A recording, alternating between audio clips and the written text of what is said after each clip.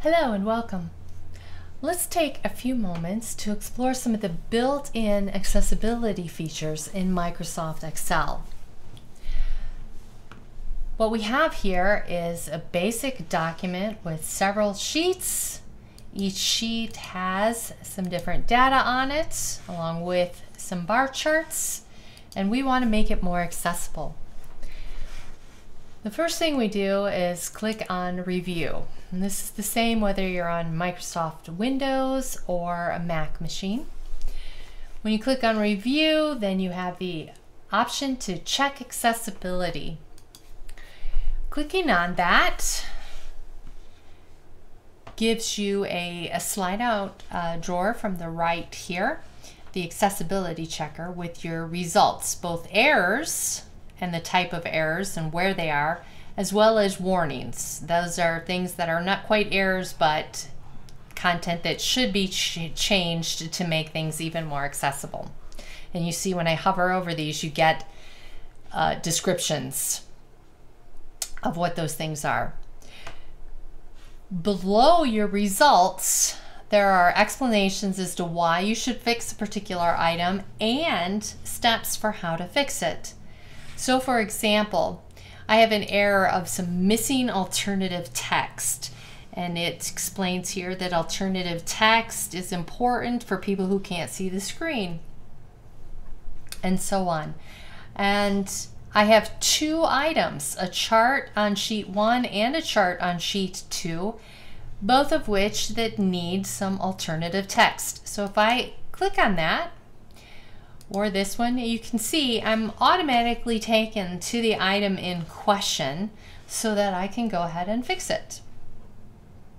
And this says you want to select the item and right click and choose Format, and then go to Layout and Properties and expand alt text and then enter a title and description. So let's do that.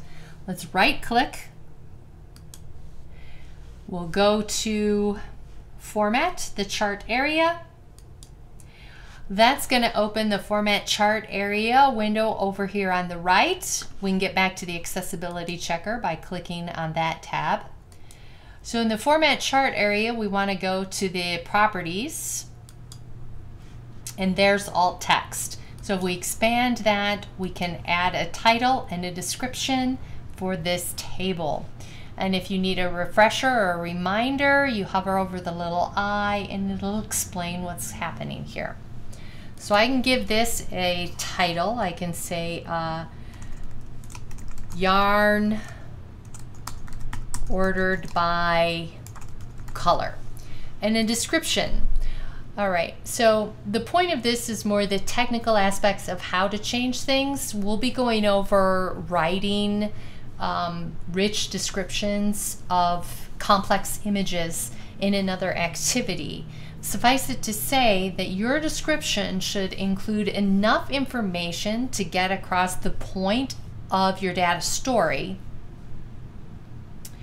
and in a way that is logical and as concise as possible. Right? So some description here. All right. So once I do that, and I go back to the accessibility checker, you'll see that that chart on sheet 2 is no longer listed because I fixed it. And I know that now I can fix chart 2 sheet 1 in the same way by clicking on it, going there, writing a title and a description.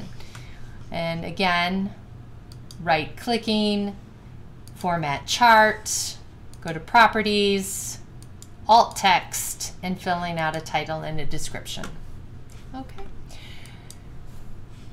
As far as warnings go, we have default sheet names. So naming the sheets is very helpful for navigation purposes.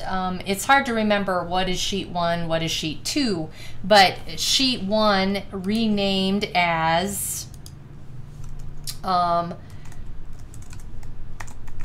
total yards of fiber content or something along those lines. That's much easier to remember when you're navigating with a screen reader or something, to let you know what's on this sheet without having to read the entire thing or have your screen reader read it. So now that I've renamed that sheet, you'll see it's not listed in my warnings anymore. And I can do the same with sheet 2. I clicked on it. I can rename and say yarn by color, or whatever your table is going to be. So that's a brief intro to the accessibility features in Microsoft Excel. I do hope that you take advantage of this wonderful built-in feature to improve the accessibility of your data tables and charts. Thank you.